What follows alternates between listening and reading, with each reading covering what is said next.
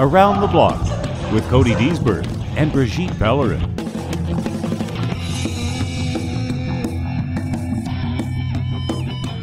The big piece right now that I notice with parents and kids with their talking is about the actual hitting other people versus being hit. It's more of a concern about that piece than anything, which it's we explain as a game of tag. You're trying to tag, you're trying to have some fun with it, in a controlled setting where it's not about killing the other person. No. Right? And the speed and the strength that you get from your katas and stuff is where you get that power. But it's also in the sparring part is where you actually get to apply some of it and have some fun with it. But I remember when I was competing as a young guy, it was there was this girl that I fought a lot. Actually, we'd always end up in first and second, and it would be I didn't want to hurt her, and that was a piece that got me. Like there was a piece there that got me past that whole idea of gender too, because that was the other side of it. Later on I got to get my butt handed to me by a girl, but there was the piece where she cried a lot in the competition, and so I would stop fighting, and I would give her the win. And then, well, that's clever. Could I try that now? I don't think it's gonna work. It's not gonna work anymore. Huh? No, but it was something where I actually had to take a look at it. My mom asked me, she's like, what did you do? You were winning. What happened? So, well, she was upset, and I wanted to, she needed it more. She wanted it more, Mom. So it was something like that. And then it came down to the point where about 4 tournaments later, she ran into my sidekick, and she cried again. And I think it was the judge that kind of said, you're not at fault here. She ran into it. It's not your fault. It was a clean technique. If it happened the other way, it'd be the same. I was kind of like, oh, I guess so. And so I kind of, after that, it wasn't about hitting her hard or anything. I wasn't afraid to get the points after that because I knew that that's just the way she dealt with it. Right. And I think she grew out of it too because she had to, right? And it's just that understanding of, you're not hurting the other person, right? Like, it's like, it's a game of tag, and sometimes there's going to be issues, but it's going to happen across the board, whether you're fighting a guy or a girl. Right? Oh, I've had kicks sometimes, those little preteens, and they kick hard and they're fast, but they have bony feet and bony elbows, and so whenever you clash, and I still have a bruise from last week from a very young teenager who just nailed me with a sidekick. It was just a little bit low, not very low, but just on the top of the hip bone. And that's in the gray area. It's a gray area, and obviously she didn't mean to hurt me or anything, but because she's quite bony and it hit me right on the bone, wow, that was a good, and I laughed and I said, well, you're good, you got me good with that one. I'm going to be bruised for a while. I said, oh, I'm sorry. So, no, that's fine. That's part of the game. But there you go. She's just this frail little thing, and yet she has good technique. Well, it seemed to be. Well, it can hurt. Exactly. So this is a good thing, and then I'm glad that you worked and got over that thing of not being afraid to hit a woman, because now it helps me in my training because you hit me. And you don't seem to have any problem with that. Well, the part of the thing too is it's almost I don't know it's almost to some condescending if you're trying to hold back too much. That's right. Because it's like you don't respect them as a martial artist. And I had a lot of female influences in my martial arts career. I mean, it just between my mom, my sisters being around, my karate instructor, Sensei Lori, she was a she could tough take one. it. She could take it. Oh, she could give it. Let's put it that way. And so it was, there are a lot of good influences that way where it taught me that, just it's the same. It's the same as being a young man going up against your older, wiser karate instructor trying to prove yourself. It's condescending if they play around with you and don't want to actually spar with you or actually train with you. And so you want to be able to step it up, and if that means taking a couple shots, or if that means, getting in the mix, get a little dirty there, then that's what actually makes you feel good about yourself and grow, right? So yeah, there's a lot of good influences around me as I grew up that taught me to take out the gender equation. You know, yes, there's a skill level equation that goes with it. Sure. Obviously, you fight to your partner's skill level. Right. You know, when you're training. Or if they're hurt or something, and you know them and their Right. level of tolerance. That would be, you know, you don't go after that stuff because Don't be that an would idiot, dirty basically. fighting, Exactly, right? yeah. No, it's something where you're trying to help better each other, and fight to that level, right? It was all about fighting to that level and pushing each other to go to the next level.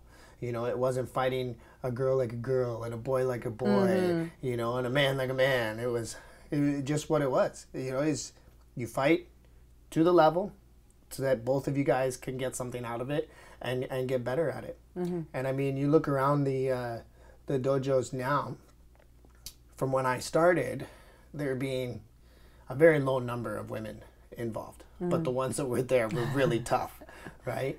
To nowadays, you're seeing more of like a 50-50 on the floor. I look around and about half the group is females that are kids and training. adults, Kids right? and Same adults, thing, yeah. And you see a lot of really neat stuff going on. Like, you know, when girls first start, they're trying to do that little, I'm going to prove to the world that I can do this, right? And the boys are in their own world. They don't even notice, right? And so what you see is these girls that are just, whoa, they got the kicks, they got the splits, they got the, you know, the energy. And the boys and the focus. And I was going to say, the boys have the energy, it just might be a little bit out there sometimes. But yeah, you kind of see when you can play around with that, you know, boys versus girls thing, or you highlight somebody in class that's doing really good. Look, oh, check out this person, right? And yeah, people get pumped up to work as hard as that. And it really, it's great to see that there's a lot of kick butt girls, let's put it that way. You know? And have you seen a similar kind of, I will call it progression, to have more women, let's go and call that a progress, in the competition world as well? Because I'm new to competition, but I know that there's fewer of us, obviously the old ladies, but there's a number of us, especially once you get up to world levels. Then you have competition. You have, you know, half a dozen women per division, including in the over 40 and 45. So that tells me that, well, or I'm going to guess that maybe 20 years ago you didn't have quite as many of the veterans, fighting in those competitions. Did you see a change there over the years of competing?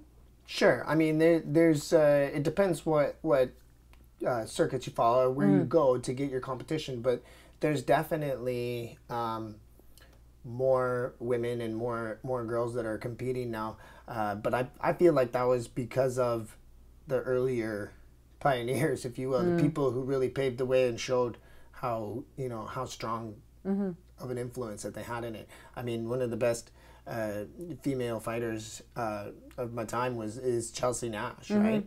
And I think she's won pretty much every title across the board.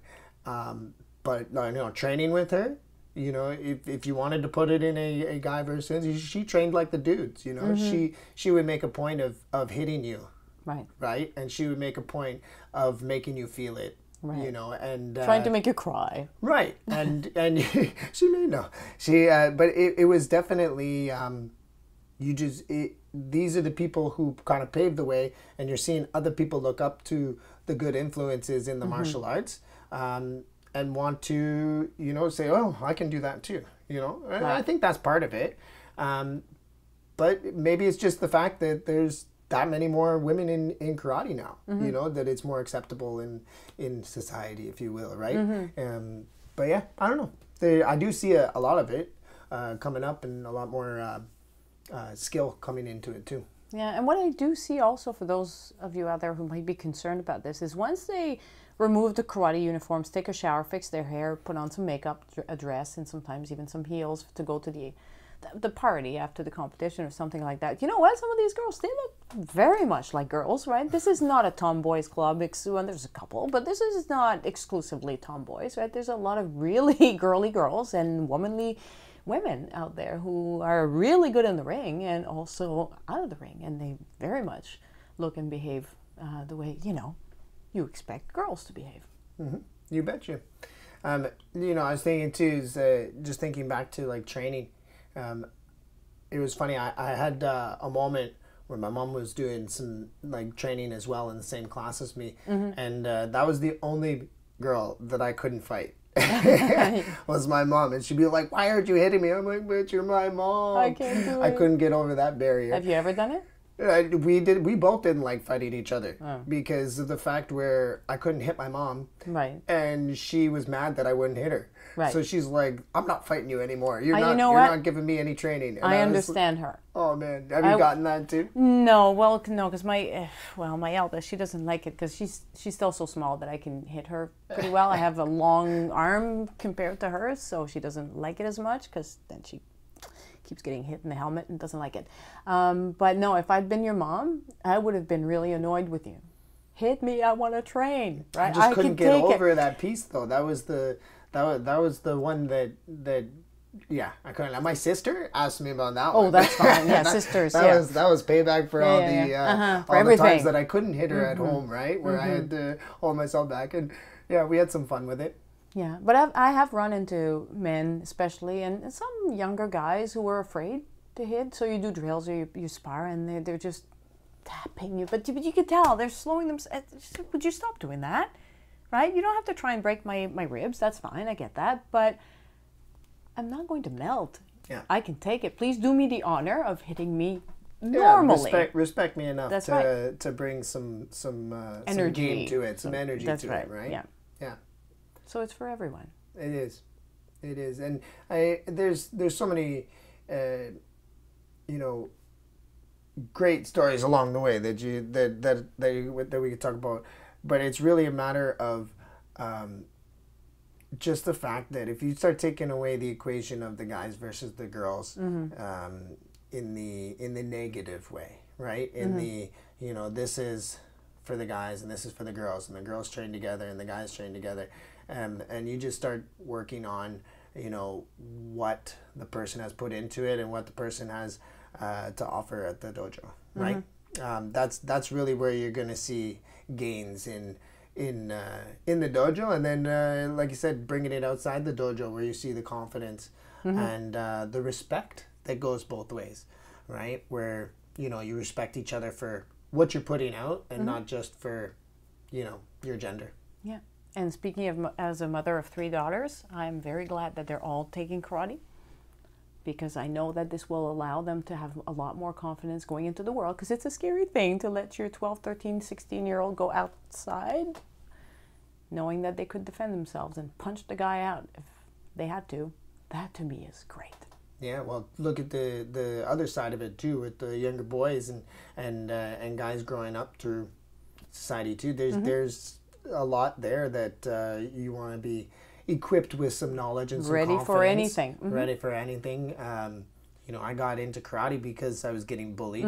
And it's something that is I hate to say it, but more out there, more common to see that people are coming in because they're getting bullied. Yeah. And they need that confidence piece. And growing up, it's no different when there's situation when you're out and about and you're a guy. Or something we haven't talked about so far, but what if you're gay?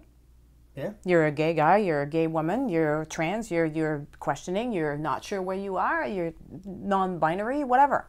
And people pick on you for that. Well, you know what? Knowing how to defend yourself gives you that extra confidence that you only have to growl once. You don't actually have to hit anybody usually to stand up to bullies. In my experience anyway, you don't really have to hit, or once maybe, and that's it. They leave you alone after that. But knowing how to do it makes you walk a little bit taller. Yeah, it really. And gives you confidence to just have the guts to be who you are in front of everyone and say, you know what, this is who I am, deal with it, or don't, as you wish, but you're going to leave me alone. But you have the knowledge and you have the confidence that goes behind it, exactly. Right? Yeah. So it's for everyone. Everybody. All right. Good. Folks, I hope you enjoyed this podcast. I want to remind you that you can subscribe to it. It's free on iTunes. Simply look for Around the Block. You can also subscribe to it on SoundCloud or even on YouTube. And we are on Facebook, of course. That's facebook.com/karate podcast. Please subscribe, share, and hope to see you next time.